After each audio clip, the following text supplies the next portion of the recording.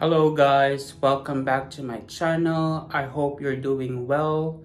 This is Nurse JBS and today I'm going to discuss pharmacology in your NCLEX-RN, and the drug that I will discuss is alendronate. It's a biphosphonate and is commonly known as Fosamax. So this drug is prescribed to patients who have osteoporosis.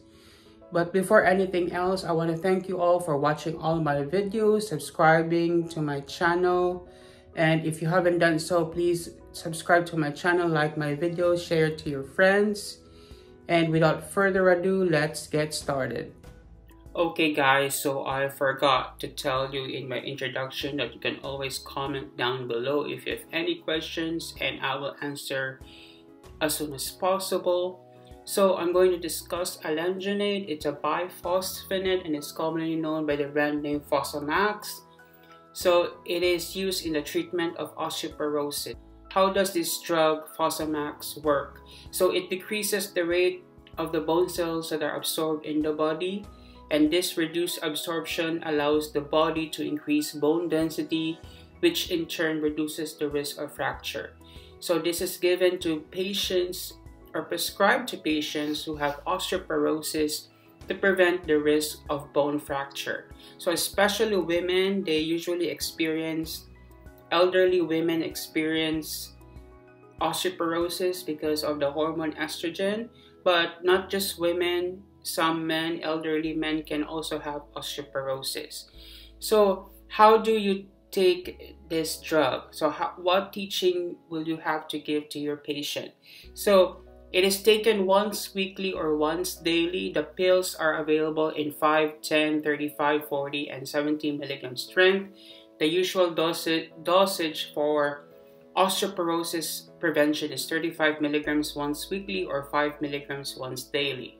So what do you need to teach your patient?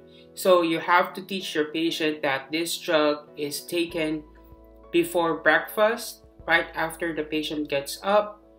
The patient should have empty stomach, and when you take the drug, it should be with a full glass of water. And then after taking the drug, the patient needs to be upright for about 30 minutes to 1 hour. Do not lie down for a full half hour to reduce the risk of unwanted side effects. So the main side effect of this drug is that it causes heartburn, because if the patient lies down after taking this drug, it can cause a reflux and it could burn your esophagus. So when biphosphonates bind, the hydrophobic barrier is destroyed and the gastric acid is able to reach the epithelium, resulting in irritation in your esophagus. So remember, your esophagus doesn't have any barrier, so once acid comes up, it may burn your esophagus. So make sure that the patient is upright or sitting down after taking this drug for about 30 minutes to an hour. And you only have to take this drug with a full glass of water, no soda, no iced tea, no coffee, anything else. It's just a full glass of water at least 2 hours after, or a full half hour before eating. So Fosamax, aside from causing heartburn, it causes irritation or ulceration of the esophagus, and can also cause individuals with untreated calcium deficiency or esophageal disease should not use this treatment. So you have to consult your physician about it, and yeah, that's an important thing that you need to know. Fosamax treatment should be taken on its own without any other medications, and you must wait at least 30 minutes before taking other drugs.